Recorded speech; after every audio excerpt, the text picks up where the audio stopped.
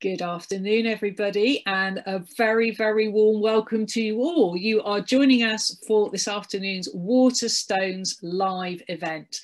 And if you're coming to us from a day at school or a day at work, or you're just coming to join us after putting the kettle on, then, like I say, a huge, huge warm welcome to you. We are very, very excited here at Waterstones today because we're going to be talking to three amazing authors. First of all, let me introduce myself.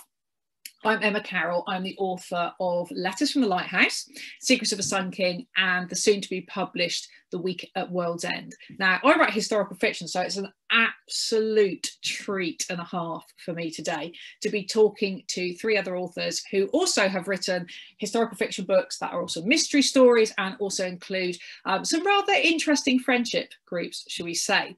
So I've been reading these three books over the last couple of weeks, and oh, what a treat. Honestly, I'm excited. I'm excited beyond belief to be talking to these authors about how they came to write their stories. So I really hope you're feeling that excitement too, because it's going to be great.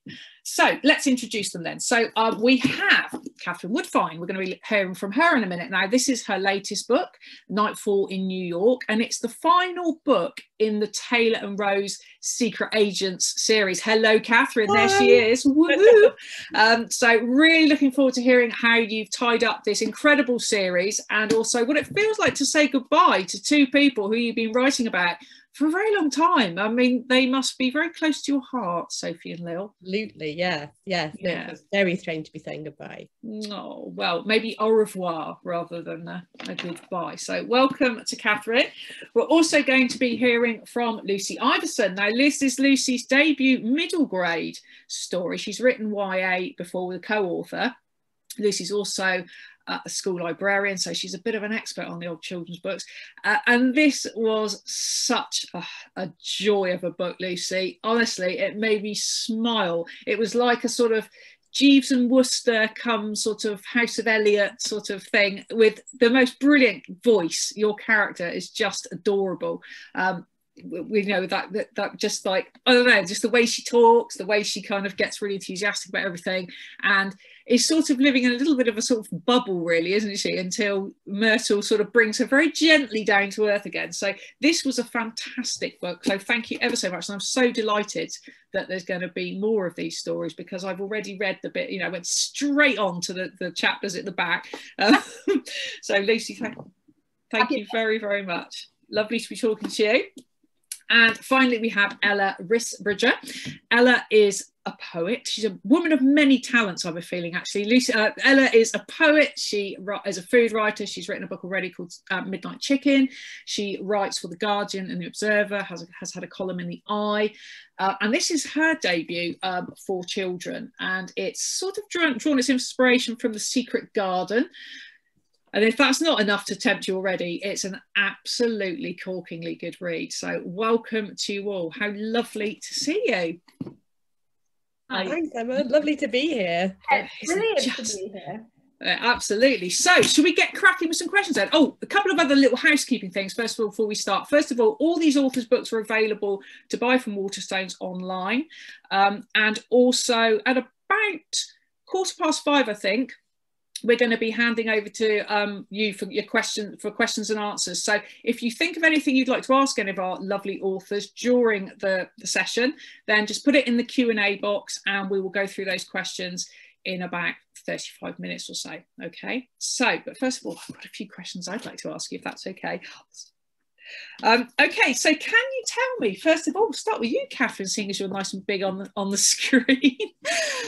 What makes a cracking mystery story, in your opinion? Oh, it's such a hard question, but I think really what it comes down to for me is that you have to really care. Like, it's great for your mystery to be exciting and twisty and to have all of those kind of thrilling elements that keep us turning the pages. But really, I think what it comes down to is the impact on characters that you care about and sort of what's at stake for them.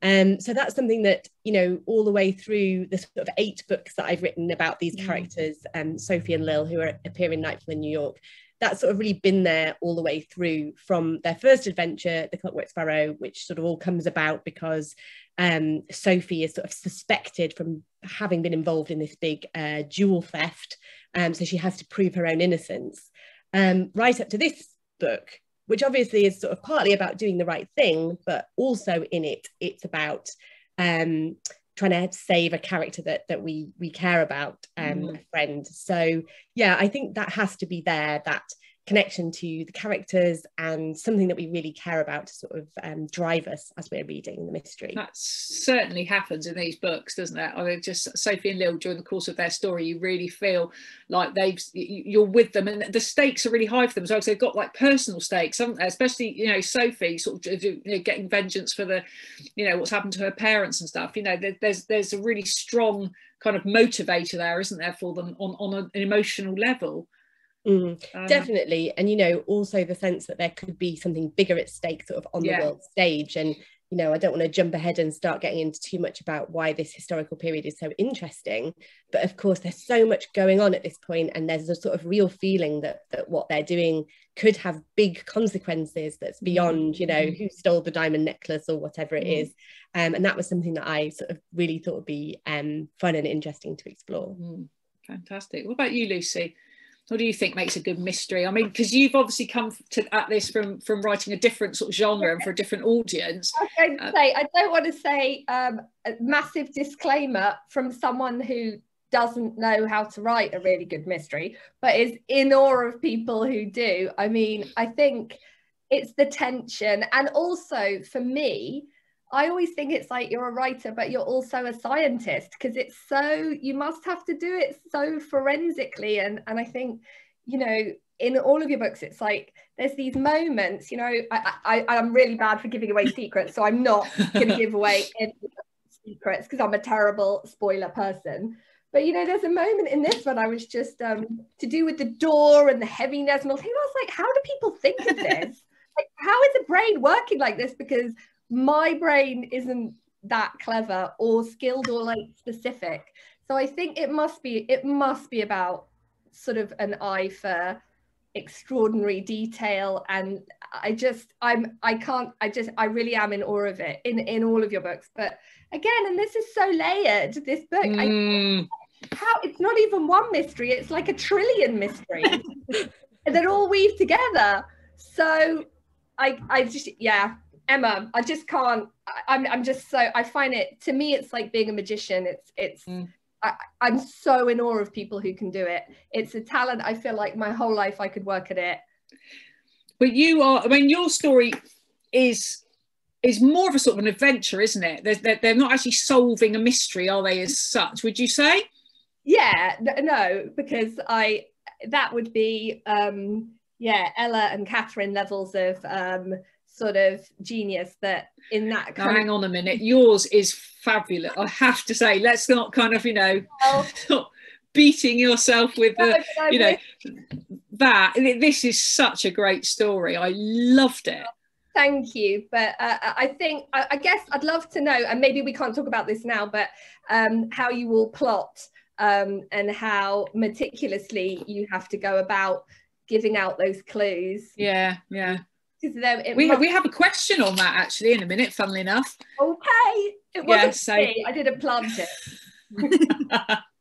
And Ella, what about you? What do you think makes a good mystery story then?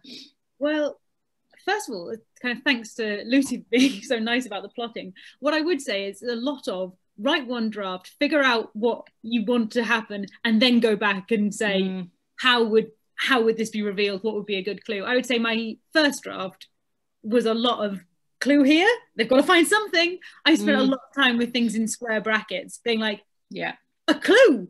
I think my character spent a lot of time saying, we found a clue, and not having to expand what that clue was, because I knew there would be a beat where a clue would happen. I knew they needed to know a bit more information than before, but I had no idea what that information was going to be until I got to the end of the first draft. And I think, oh, okay, this would make a good clue. I can kind of weave back in. So I would say it's a lot of trickery, really, writing a mystery, as far as I can see. I remember Agatha Christie said something about writing mysteries, which was that I'm going to paraphrase this and I'm going to get it wrong, but something about by the time you finish writing a mystery, you think it's so absurdly simple. You can't believe that everyone can't see from page 1 what you've done. And it's, you know, she talks about how, you know, Agatha Christie, Queen of Crime, a million perfectly plotted, perfectly executed murders or whatever. And she was just like, oh, as soon as I look back at my book, I think it's so simple, it's so obvious, these clues are so howling. So I think it's a lot to do with when you're writing it, you kind of go back and you seed the things all the way through. So it's kind of a bit of a magic trick, really. That's sort of that's how editing, I think that's how editing works in a story. It's not a mystery as well, you know, you're always building up towards a kind of a reveal, aren't you, or a kind of some sort of information being kind of discovered. So and again it's hinted at all the way through, and that's not something you can put in a first draft, is it? That kind of comes with, like you say, with the layers and the edits and all the rest of it. It's a tricky one though. Okay, so well, thank you very much for your answers. I'm going to move on to the next one now. Our next question is about friendships. Now, all of your books have little tight kind of groups of friends who are either already, in the case of Catherine's book, certainly already kind of in that relationship's already been forged, or we see that developing during the course of the book. And we've got very, very different characters that are sort of brought together by their experiences. So why have you done that? Let's start with you then, Ella, because you're here already on our screen. So why did you think it was important to have, well, tell us about your different characters first of all. And well, I started off, so The Secret Detectives is kind of inspired by this classic children's book, The Secret Garden, which maybe people watching have read and maybe they haven't, but it's a kind of Victorian book about quite an angry little girl who's had a lot, I mean, she's kind of not that little, she's about 10. She's had quite a lot of stuff happen in her life. She's had quite a difficult time. And as a result, she has this very difficult connection with other kids. In the original book, the first time you see her interact with some other children, she's trying to make this garden and the other kids come over and want to know what she's doing, and she tells them to go away, and then they tease her, and then she's horrible back, and it's kind of this cycle of being spiky to each other. And I really related to that as a little girl. When I was sort of 8 or 9 or however old I was when I first read it, I really felt very strongly, oh, this is me, this spikiness and this kind of refractive spikiness where I didn't quite know how I wanted to be with other kids, and I didn't know how they wanted to be with me. And so it was really important to me to start with this character who kind of actively pushes people away. She actively doesn't want friends, and she says quite firmly, I don't like other people and I don't need other people. And I think pretty much everybody in the world needs other people. You're always connected to people whether you want to be or not. And so it was really interesting for me to kind of explore that in this story, to explore how you go from pushing people away to letting them in. And I think that kind of, so the other two characters in my kind of friendship group, we've got a spiky girl who's called Isabel in my book, a girl called Letty, she's one of those kids who knows that grown-ups like her. And I knew those kids, I like many of them, they are now my friends, but she's very nice, she's very polite, she's quite invested in being a person who adults approve of. And I thought, oh, that's a very different character to my spiky heroine. And then there is Sam, who is kind of just a dream best friend. He doesn't mind letting you know when you've done something wrong. He doesn't mind telling you that it's very clear, we are friends. This, I didn't like it when you did that. I did like it when you did this. He's very clear. He's got great boundaries. And I think I wanted to show the different ways that Sam is this dream best friend. Letty, who is kind of spiky in her own way because she's so kind of aggressively well behaved. I think the Guardian said she was aggressively well behaved, which I thought was so funny. And I thought these three quite different kids. And also that thing of they're the only 3 kids on board. Nettie's got a little brother, but they're the only 3 kids of the same age on board the ship. And I want to hear Catherine's take on writing about ships, because I found it an interesting constraint. But yeah, they're the only 3 kids on board, and what happens when you put 3 quite different people in quite an intense situation, and how that can actually make you open up and try things and see that fighting this connection is much harder than sometimes letting it in. Absolutely, yeah, no, it definitely was a really interesting friendship, and all the kind of the highs and lows of it. I thought you did incredibly well. You know, you weren't always quite sure whether they liked each other, but they kind of bonded, even though they, you know, they weren't always completely at ease with each other, were they at all? It wasn't like a sort of, I don't know, it didn't all happen overnight, shall we say. It kind of, they grew into each other, didn't they, in a way, and it was just so well done. I thought it was brilliant. Lucy, what about yours? Because yours were more sort of a big class difference between the two characters. So what kind of brings them to your two together? Fashion. Mm-hmm. So when I first started writing this book, I didn't have two points of view. I only had Sylvia's point of view, who is the aristocratic lady. And what I realized is actually it's really hard to understand how extraordinary it would have been to be that privileged and to be a member of the aristocracy at that time. And actually you have to have someone else's eyes looking at that world for the reader, because it's so bonkers. It's just such a bonkers world. And I thought, right, actually it's not working just her, because she's in her own bubble, and that's part of the book, really, that Myrtle really sees Sylvia's privilege that she doesn't see at all herself, and it's not her fault because that's the only world that she knows. And so I think I wanted to explore both of those things, and also to explore what it would have been like to be a girl at that time, but to be a girl that was from a working class background, and then to be a girl from a very privileged background. So that was sort of one of the things. But I also think I really just loved when I was young, and I still do, the idea of like just girls and the way their friendship groups work and how fun. And I met a teacher at school said to me last week, you know, at least in the holidays, you don't have to hear all day long girls singing really loudly together. And I was like, that's one of my favorite things about school, when you hear them all singing, because it's like real joy and just fun, or like dancing together. And I think that is really kind of, well, maybe not, I don't know, I'm not in a group of boyfriends, but you know, to me that's like being a group of girls together. And when I was young, I loved Babysitters Club, I loved Mallory Towers, I loved those things where everyone's just laughing and giggling together. That was something I really liked about your book, was the fact that when Myrtle turns up at the house for the first time, you think, uh-oh, here we go, she's gonna, you know, there's gonna be the bitchy housemaid, and there's gonna be, you know, and there wasn't. The girls at the other housemaids were so lovely and really accommodating, and, you know, take her to her room, and you know, they're just adorable to her. And I really like that, because that could quite easily have turned into a little obstacle, couldn't it, and a little kind of challenge for her.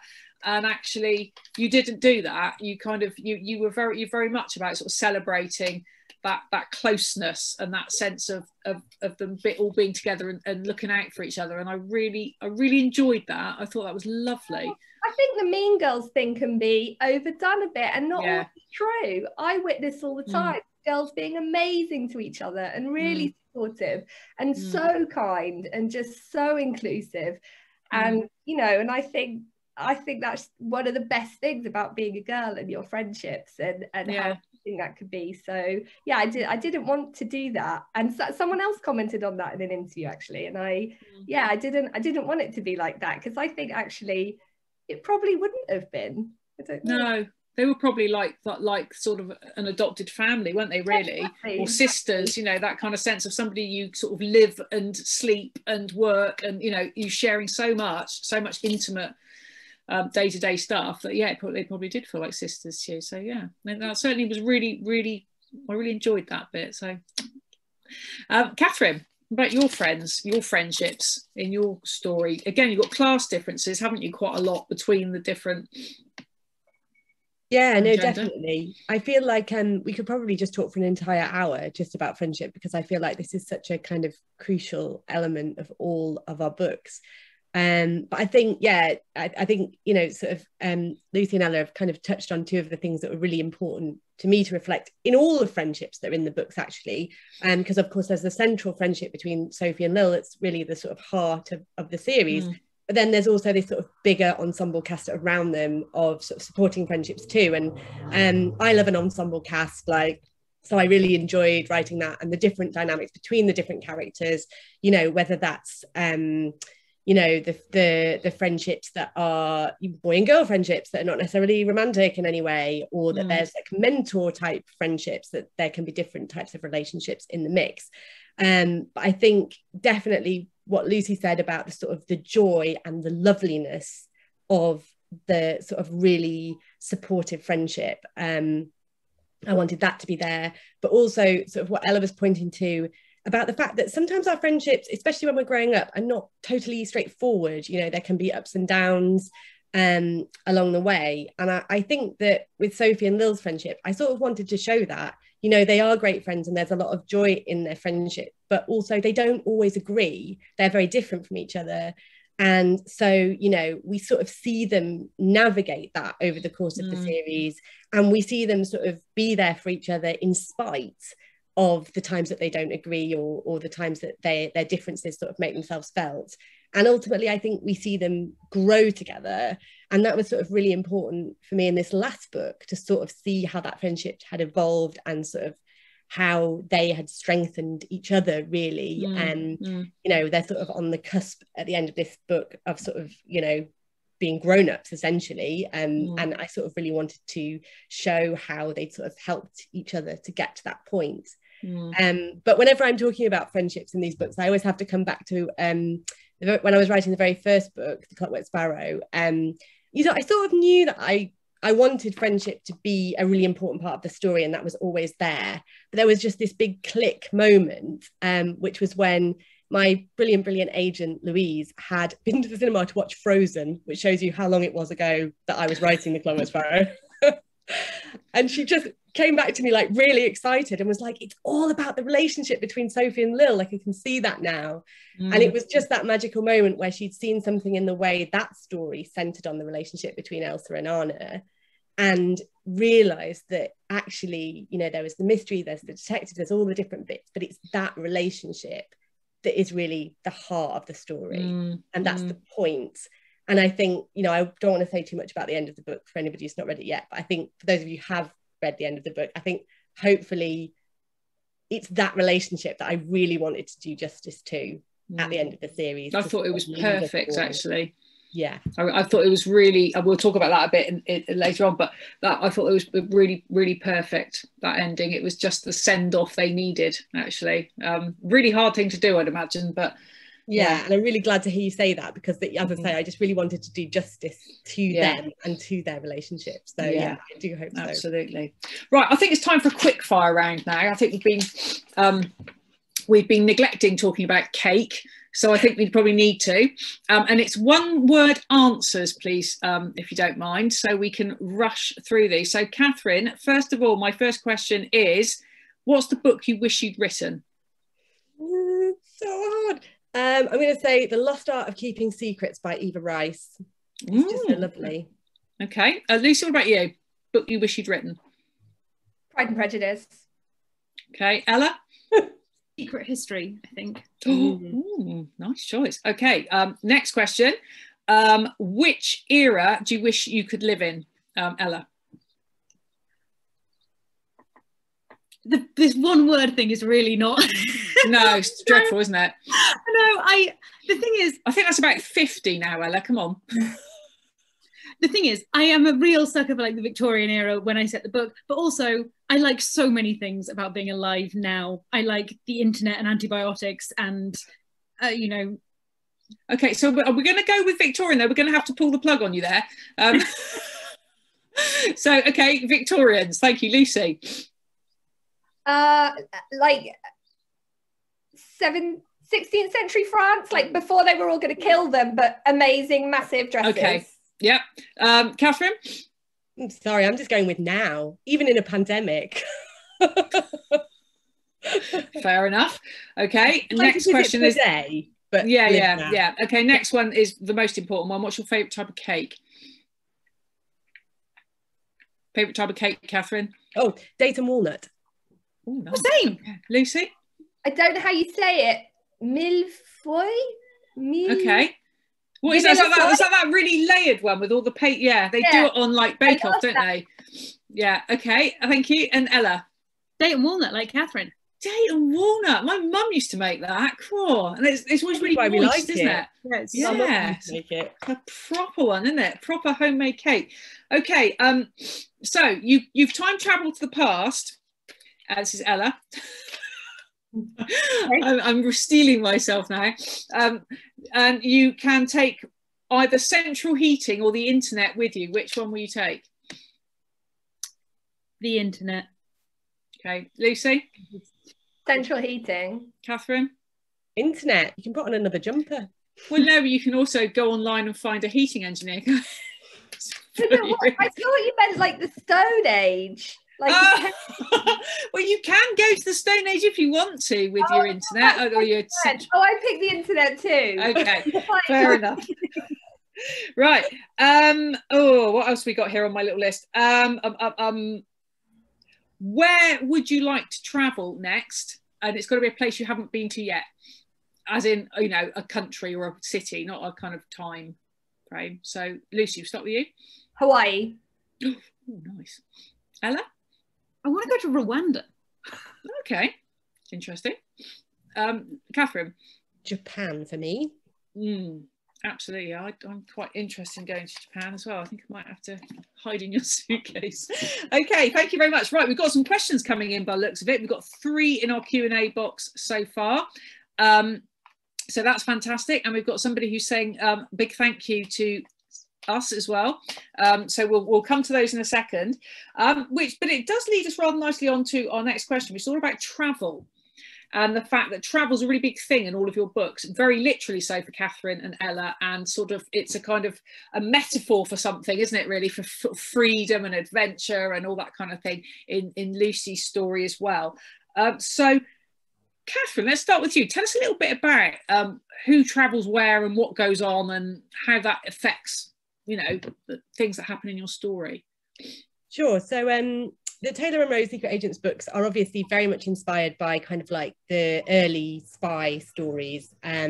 So I really knew straight away that I wanted to do that kind of whole like planes, trains, automobiles kind of thing, which obviously works so perfectly with an early 20th century setting. You know, you've got lots of new technology going on. There's lots of fun things you can explore with the idea of travel. But I also really wanted to explore different cities and locations. And again, I feel like that's very spy book. You know, you watch James Bond film, he's always popping into some different exotic location. But actually on reflection, I also think it's probably no coincidence that I was writing these around the time that sort of Brexit was going on. And I think I was really thinking about all the fun I had in my late teens, kind of doing things like interrailing around Europe and just exploring and adventuring and sort of really wanting to show that and celebrate that at a time when it felt like that was really important. So that was kind of where the travel theme came from. And, you know, having written 4 books that sort of saw Sophie and Lil sort of moving about London, exploring different spaces and places within the city, it was actually really fun to put them into new environments that were unfamiliar to them and see, well, like, how are they going to find, you know, Paris or St. Petersburg, or in this book, New York. So yeah, and it felt really appropriate for the time period as well, in the sense that, you know, we've got these young women who are suddenly becoming more empowered to explore and to do new things. So to sort of see them physically doing that by going to new and different places felt really exciting. And do you want to tell us a little bit about your ship? Because the SS Mariana, I think, is it SS Mariana? I'm not making that up. Yeah. You had, there's a little bit of a sort of an echo of another famous transatlantic boat journey, wasn't there, in your in your writing of it? Sorry, is this in mine or in Ella's? Yeah, in yours. Oh yes, okay, yes. So I, of course, you're not the SS Mariana, are you? Sorry. So yes, obviously in Nightfall in New York, I knew that they were going to have to go to New York by ocean liner, which was how you travelled to New York at that time. And as soon as I made that connection, I immediately knew that this was going to have to be a little bit of a Titanic tribute. I think like pretty much everybody else my age, I saw the film Titanic in the cinema when it came out. I think I was about 13, maybe 14. And I was obviously obsessed with it, as we all were at that time. So I 100% enjoyed myself, fully immersing myself in... There were quite a few icebergs, weren't there? Yeah, in Titanic, and just having a bit of fun doing a little tribute to the film, but also, of course, like the real history of the Titanic, which is completely fascinating. And I went down such a research rabbit hole, finding out about all of the intricacies of the Titanic and the whole, you know, all of the stories that surrounded that, the stories of the passengers, the stories of the rescue boat. There was actually kind of one moment when I was like, hang on, maybe this isn't one book, maybe it's 2 books, because I just felt like there was so much that I could have done a whole book just on a sort of Titanic inspired ship. But yeah, that was a total joy to research. And I also learned there is a lot of information online about the Titanic, like a lot. There's a website called the Encyclopedia Titanica. If you want to know anything about the Titanic, like, you know, what sort of window latches they had or whose cabin number was what, you can find it. Gosh, how fascinating. I want to read it again now. Now I've heard you say all that and talk about it. I love that bit of the book. And Ella, your entire book pretty much is set on board ship. So why did you make that choice for your characters? Your characters are on a journey too, aren't they, for slightly different reasons? I think partly the idea came to me completely as these 3 children are on a ship and they see someone fall overboard or be pushed overboard, or many spoilers. So the ship was always kind of integral to the story. But I think also there's something really interesting about, like, essentially it's kind of a locked room mystery. There's no one can get off, no one can get on, there's no time, no one can escape, there's a set time frame, which is a really fun thing to have as a writer. And actually it was quite interesting because I looked at setting on a big ship.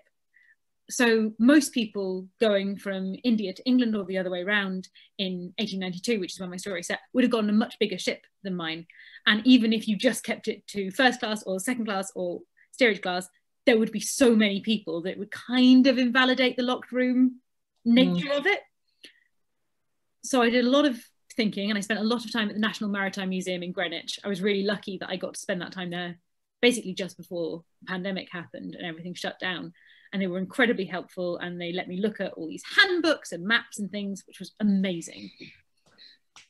But I couldn't figure it out. And then my granddad actually was like, oh, you should put it on a mail ship. That's much smaller, much more convenient, much more handy.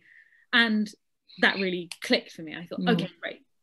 I can sort of do what I want with this, because if you're getting passage on a mail ship, then it's all a bit out of the ordinary anyway. And it kind of fitted with this kind of sense of Isabel being a bit forgotten and it all being a bit last minute and a bit, no one's booked her on a ship. I have to say though, when I was reading Katherine's book, I did think I could have put more ship detail in. I loved all the ship detail. I really felt like you'd been on the website and you knew the latches. It's a rabbit hole though, isn't it? I mean, you could just go down there forever when you start researching. Funnily enough, my granddad just finished reading The Secret Detective this morning, and while he really likes it, he is concerned at the lack of ship detail. And so I think the ship was always kind of integral. What I wasn't expecting was how much it would kind of consume me, the plotting. So I did a lot of things about, okay, how many days? So each chapter in my book has the date and the place. Yeah. The time and the place. So how far into the voyage they are, how far they've travelled. And that was a headache. That was a big map spread across the sitting room floor and me literally moving. I think I had a penny to mark the ship and being like, okay, this may get. There is one place where a serious ship historian could definitely fault how long it takes them to get from A to B, but I'm not going to say what it is, and that ship historian can read it and write me a critical note. But I do know that I had to fudge the time a little bit because it was just difficult. to make it work otherwise. But I really liked the idea of travel, and I really liked the idea kind of slow travel. I think we live in an age of really quick movement, and I think it was very interesting. So this book was originally supposed to come out in the middle of the pandemic, but actually I got to work on it in this time where travel was very curtailed, and it felt very slow and very paperwork heavy. So quite a lot of my family are abroad, so I've not seen anyone in my family for 18 months really. So lots of my family are abroad, and it suddenly became this thing of, well, travel is very difficult and very expensive, and you have to have the paperwork in order, and it takes a long time to plan. And it was very interesting to be exploring a previous time of paperwork and slowness, and journeys being this kind of almost a more deliberate thing now. And very essential as well, rather than just because you fancied it. There's not a sense of we're going on holiday, it's a sense of we must make this journey. Yeah. Which I found really interesting. I think the only bit in my book that's kind of directly influenced by this last year is there is a section where papers get checked for illness, which I wrote before the pandemic. And then when I was kind of going through it, I thought, oh, that is what this is like. My parents have moved. They were living in the Middle East, but have moved back to Europe over the course of the last year. And I would say I was surprised at how Victorian it all felt. There was lots of like showing one person a marriage certificate and then having proof of this and proof of that and proof of your immunizations and clean bills of health. And it all felt very Victorian. So I think those elements it felt weirdly prescient. So those elements of the journey and movement have felt weirdly current again now, which has been very good as a fiction writer. Absolutely, yeah. Lucy, what about your journey? Because there's a great bit in you, I have to say, you know, the journey, the big journey. I won't give too much away. The big journey obviously takes place sort of off the page, but there's a brilliant bit where they hijack a horse and gallop down to the dock. I love that bit. It's like, go on. But why do you think? What does travel represent in your book? Even though most of the events actually happen in within that house. Yeah, I think when I researched this book, I read a lot of accounts which you can find at the British Library of being a debutante. So lots and lots of diaries of people who were debutantes. And one of the things that you really, really kind of feel is how restricted their lives were. So they might have gone to Paris to get this amazing wardrobe to be a debutante, but they were never allowed to do anything by themselves. And I think I definitely recommend, if you haven't read the book Hons and Rebels by Jessica Mitford, there's a wonderful bit in that where she just talks about, you know, how they're never allowed to go anywhere and going to a department store by herself when she kind of runs away, and how exciting that is to her. And I think that feeling of I really noticed the contrast when I started to read accounts of sort of below stairs communities, so maids, and how things like looking forward to going to like May Day celebrations, or being allowed to kind of go out with someone if you like them and sort of do that, even in, not as we do now, but you could go and meet them, and that would have been an okay thing to do. And so I kind of, that idea of what is freedom, if travel represents freedom, you might go on like a grand tour room with a view type experience, but you would always have been with a chaperone, or you would have, and it would always have been sort of very, very controlled. And so I think, the idea of what travel and escape and freedom and what that means to the girls is sort of very different. And there's a scene which I took actually from a diary that I read, where Myrtle observes how excited Sylvia and Agapantha are to just be on a bus, where to her she's been getting buses probably since she was 7 or 8, and that wouldn't have been a big thing to her. So I guess just I think and the big kind of travel in the book, again, that was based on something that a librarian actually at the V&A told me about, and about an expedition where it was rumoured that the person who applied sort of went, and they weren't quite sort of who they said they were.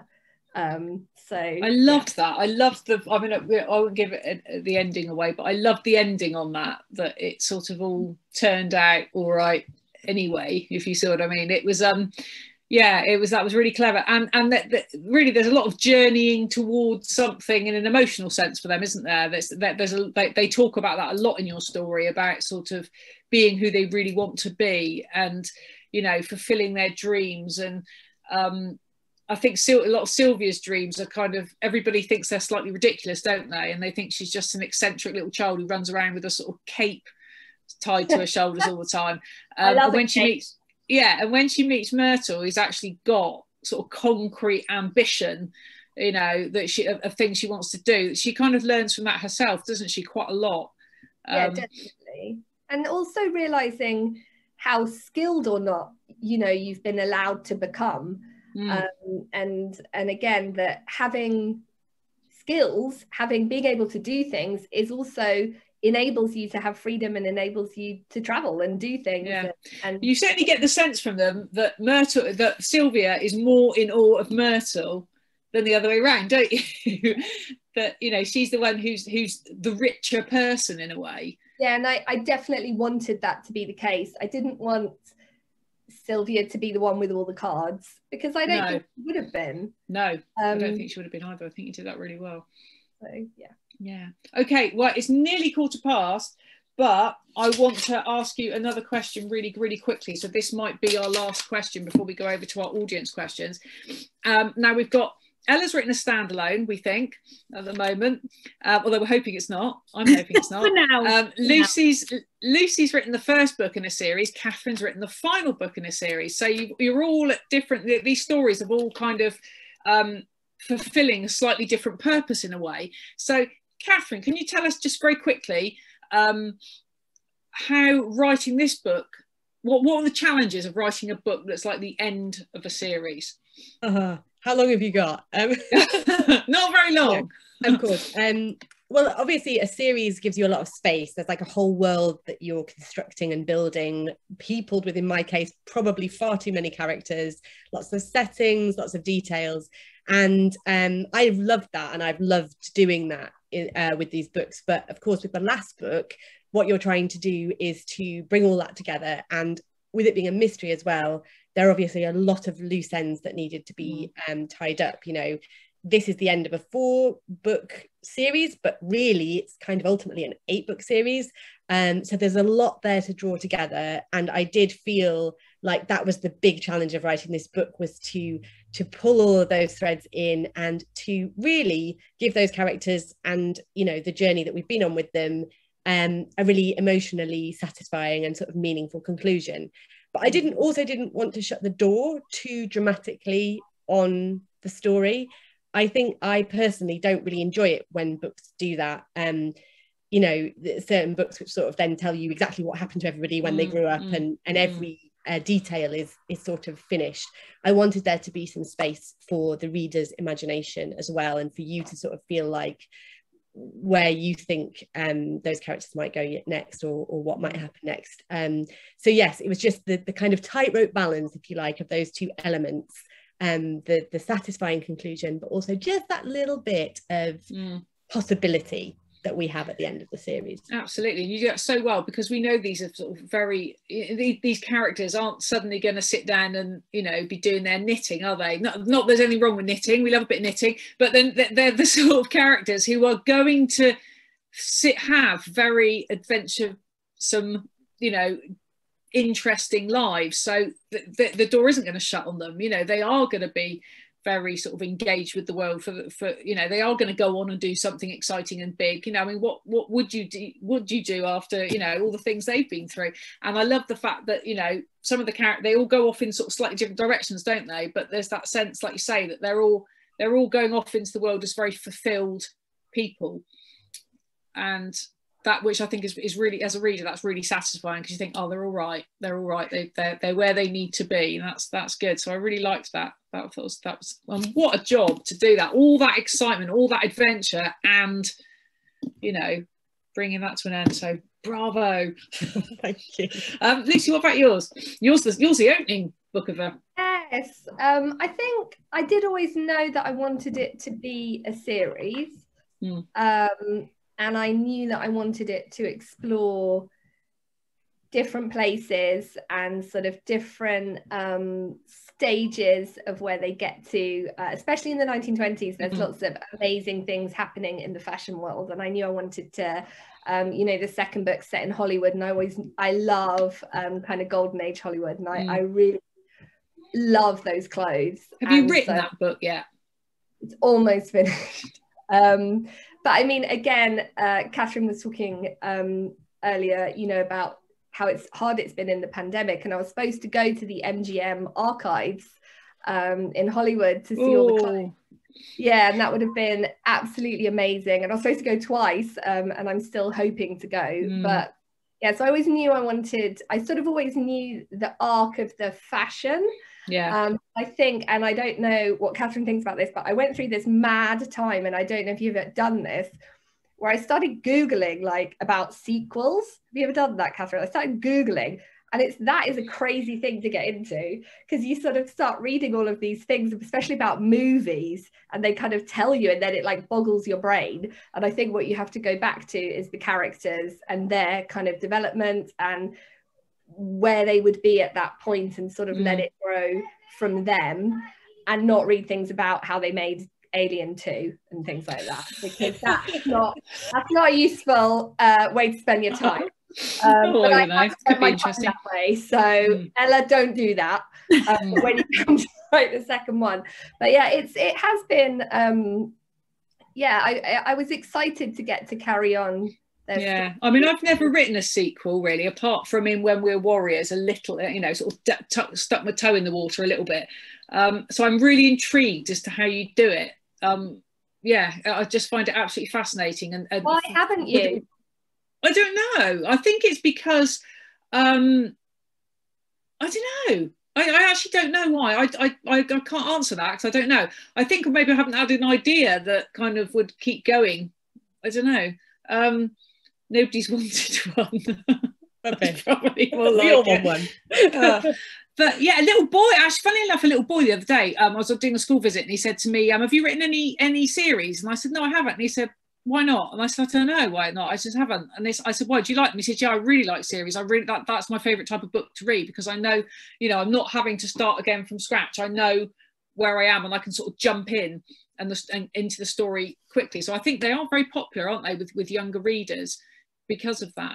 Ella, what about yours then? We were discussing, weren't we, before we came on air? I'm going to have to be really quick here, because we're 20 past now. We were hoping, or I was hoping, trying to twist your arm to write a sequel, because there is so much possibility at the end of your book, but you don't know yet, do you? No. Well, the thing is, I think I know what would happen to all my characters next. I don't think they'll stop being friends. I hope they wouldn't stop solving crimes. But it's just sort of a timing thing, and I've got lots of other projects, and I've got another kind of middle grade story that I'm really excited about, which is nothing to do with this. It's a completely different set of characters and a completely different set of ideas. So I've got to do that first. Yeah, fair enough. Everyone is just saying, don't promise anything, Ella, don't say anything. Yeah. That is the trouble, isn't it? I think the other thing is, I'm a very kind of butterfly minded person. I was oh, that looks exciting, oh, over there, look up there, do this, do that. Yeah, and I read a lot of different types of books, so I feel like there's no consistency in the kind of books I like to read, and I feel like there's almost no consistency in the kind of books I like to write.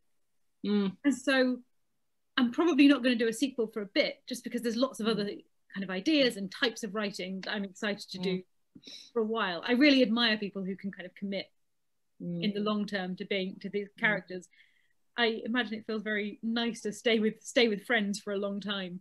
I sometimes feel like, oh no, I need to go back and hang out with them for a while. I want to go and see them. So we'll see. Watch this space. Yeah. Okay. Watch this space. Thank you. Thanks, ladies, very much for your answers. They were fantastic, and we could probably be nattering all day, couldn't we? Okay. So we have got some questions here from various people, and I'm going to start with this one. Hang on, let's have a look, because some of them are specific and some of them are general. So we're going to go with Chantel Shepherd, first of all, who has asked, who inspired you to become an author? So Ella, would you like to answer that one? Who inspired you? I think inspired is a difficult question. I just sort of always had this as my plan. From being really tiny, I remember just thinking, oh, I'm going to write books. That's what I'm going to do. And I think a lot of people around me were like, okay, that's good, but also have a backup. And I kind of just like, well, I must write books. And the thing is, that's basically what I've done. I've written lots of things for money and lots of kind of boring things, lots of sort of boring things about money or boring kind of bits of adverts or whatever. But ultimately, writing was very much, it's my heart, it's what I love to do. I can't imagine being me and not writing all the time. And sometimes I get to write fun things like mystery novels, and sometimes I get to write dull things that no one ever knows about me to make money. But either way, I think that's kind of, I just always knew I loved reading. I think I loved reading so much, I couldn't imagine not being involved in making books. Okay, thank you. That's an interesting answer. What about you, Lucy? Who inspired you, do you think? Don't know, inspired, but I went on an Ivison Foundation writing. Ivison! I love. Yeah, for teachers, and I went, and anyway, and I've always enjoyed writing, and anyway, you go and you have to, you know, bring something you're working on, and the author Celia Reese, you know, who wrote I love that book. She was the tutor, and she was amazing. And anyway, I showed her my stuff, and she was really nice about it. And then all the towards the end of the week, because you go to for 5 days, she said to me, you know, I'd written this quite serious sort of book, because I think I always had the idea that maybe if you're a writer, you had to be like very serious, because you were kind of having big thoughts and thinking serious things. And she said to me, you love writing funny things, you love telling jokes, and like that's who you are, like you've got so many funny stories about school, and you know, and she said, why don't you try and write a funny book, because you know you're funny and you could do that. And she said, why don't you try and write something funny and send it to me, because she said, I really think you should consider it. And I did, and that was the first book I had published. So really it was because she sort of I don't know why I had this idea of being a writer that wasn't, you know, I just had this idea of it being this really, like, you could only do it if you were super serious. A lot of people say, don't they, that writing humour or writing comedy is harder, because, you know, how you deliver something might be sort of comedic, you know, when you're doing it sort of, you know, live, but on the page it somehow, you know, quite often falls apart. But all of you have got those elements, all three of you, there are elements in your stories that are quite amusing. You know, little observations, and it's the characters, it's the way they kind of bounce off each other and stuff. It's just brilliant, because that's how friendships are, aren't they? You don't always sitting around having mega serious conversations about the meaning of life. You're often just being daft with each other, and that kind of, you know, bonds you as much as the serious stuff, doesn't it? Yeah. Oh, that's definitely room for shape. No, I like that, the idea of being inspired by Celia Reese. I think that's a pretty good. I was directed by Sylvia. Yeah, absolutely. If you haven't read, I was going to say just a couple of things for people listening. The Ivison Foundation is a charitable organisation that runs creative writing courses, and they are superb, often taught by published writers. And so that's what we'll talk about, the Ivison Foundation. And Celia Reese is the author of Witch Child, which is and of many other books as well, and she's a brilliant historical fiction author and just author generally. Katherine, who's inspired you? Yeah, so I've answered this question a lot in the past, and I always tend to say the same thing, which is that it was really the books that I loved growing up that inspired me. You know, I didn't really come into contact with writers or anything like that, but I just knew that I loved books, and the idea of writing them myself was like the best thing that I could imagine. But I actually think I probably should amend my answer to this question, because I was thinking about it, and I think I did think that, but the idea of actually doing it felt quite like distant and remote. Like it felt like something that other people could do, or sort of like mysterious people who, you know, I grew up in the Northwest, people who came from London and you know, who, you know, were sort of fancy in some way that I wasn't, you know, could do. But I had this teacher when I was about 14, I think, about year 9. And I remember she gave me some really great feedback on work that I'd done. And at the end of a lesson, she pulled me over and she said, you know, you're a really good writer. I think you could be a writer one day. Like, I think you could write a book one day. And it was just amazing. Like, it was just like this moment where I sort of went, like, that's like a real thing that I could actually do. And yeah, I just think that was a really important moment in making me think that that was something that I could actually really do for a job or not, you know, just to have a book published. Yeah, so shout out to that teacher, Miss O'Neill, in year 9. Yeah, we never forget them, do we? Those teachers who just recognise something in you that maybe you haven't yet recognised yourself. It gives you that real confidence to sort of imagine, you know, where this might go or what you might do with that. They're so powerful and have such an important role in our lives. Because I would say, you know, I get asked that question a lot about, you know, who inspires you, and it's always my English teacher. So shout out to English teachers generally who are, and librarians, yeah, absolutely. Yay. Okay, let's have a look and see what else we've got here then. There are lots of questions for you, Catherine. On the Clockwork Sparrow, on Taylor and Rose, on Secrets on the Shore.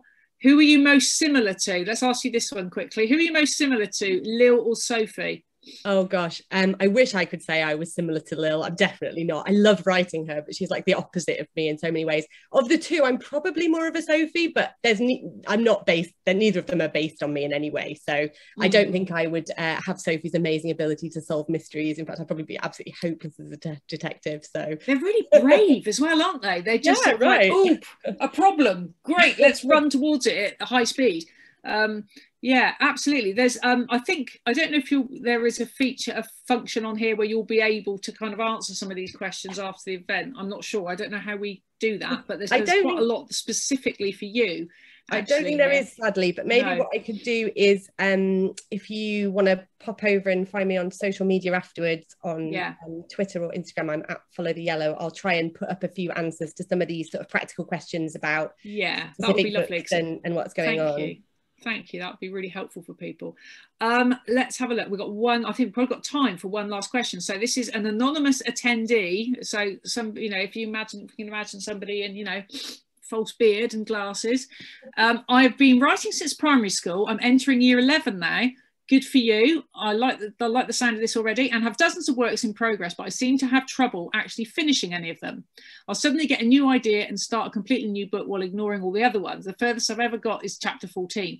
Do you have any advice on how to stay focused on one book that so I can actually finish something? Thank you. I think we can all identify with that, can't we? Just that idea of, like that Ella was saying just now about the butterfly mind, that, you know, all these ideas, you know, coming at you. That's what I was just going to say, is even now I have hundreds of unfinished projects. I would say most days I think of a new idea that I would like to write.